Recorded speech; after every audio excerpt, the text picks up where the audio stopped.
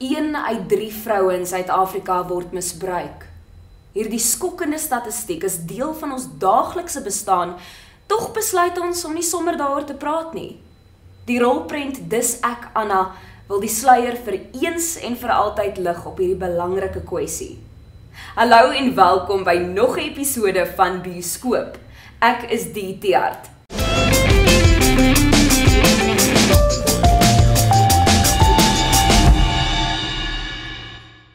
Die gelyknamige outobiografiese roman Dis Ek Anna, geskryf deur Lotter, het groot opspraak gemaak met sy vrystelling in 2004.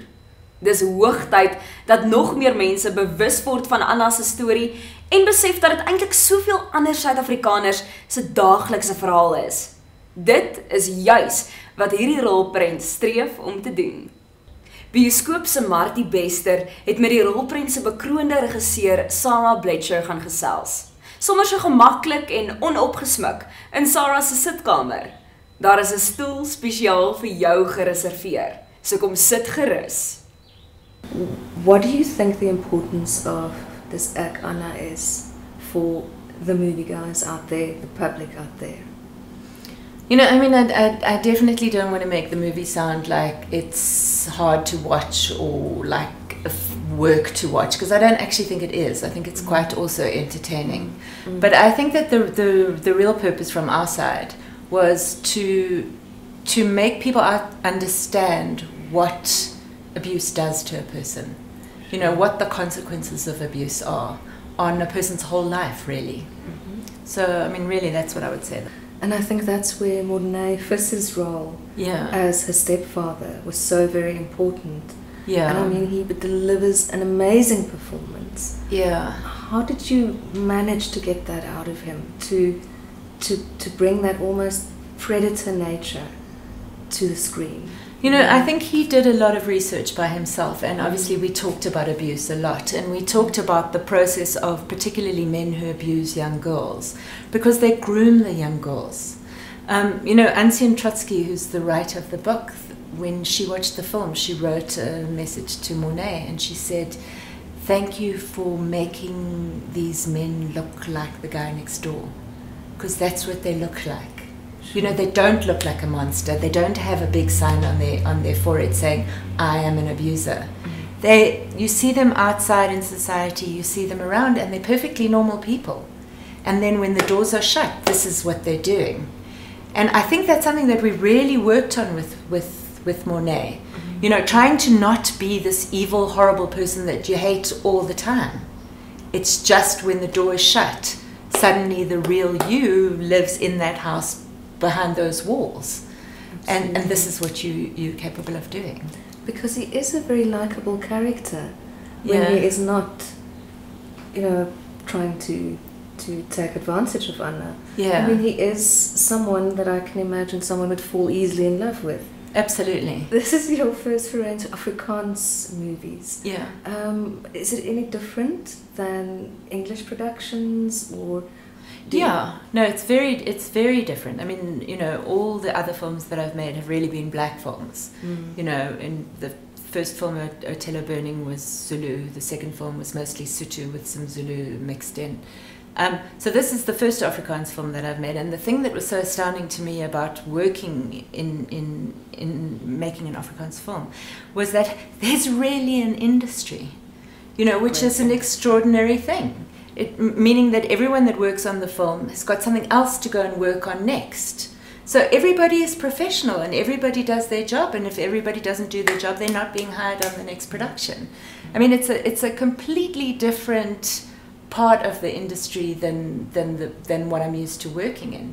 I mean, also it's completely, I mean, except for the rebates, it's unreliant on government, which is an extraordinary thing.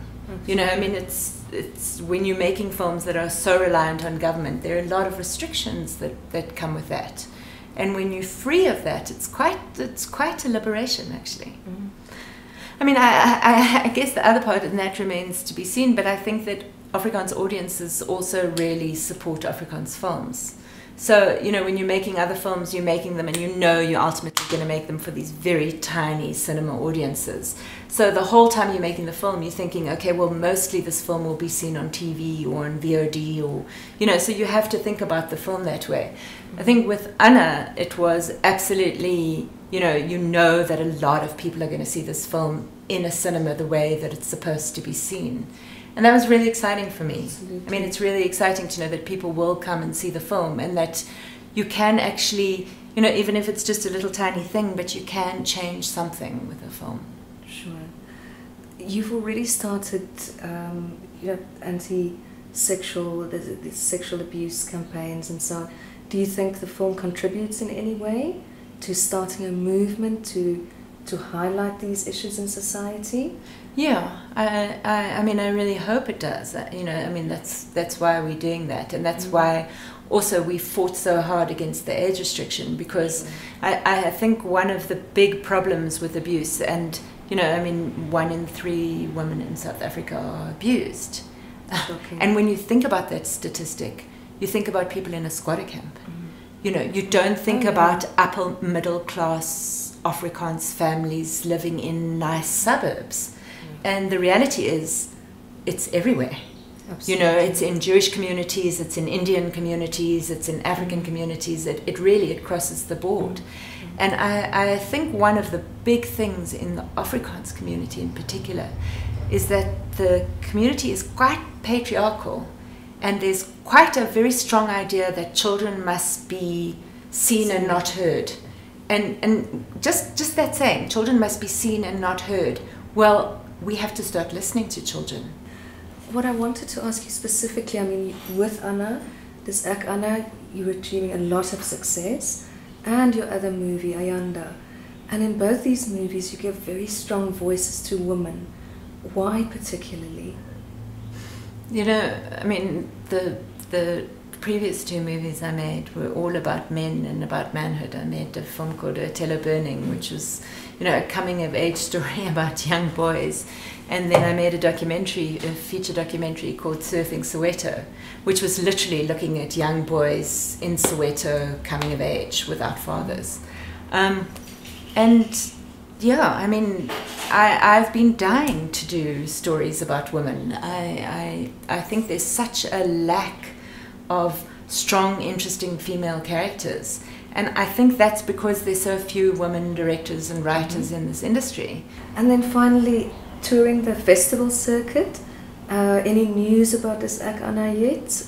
International distribution perhaps? Well, we're hoping for international distribution. Yes. I mean, we've got our first screening at the Edinburgh African Motion Film Festival, so that will be next week.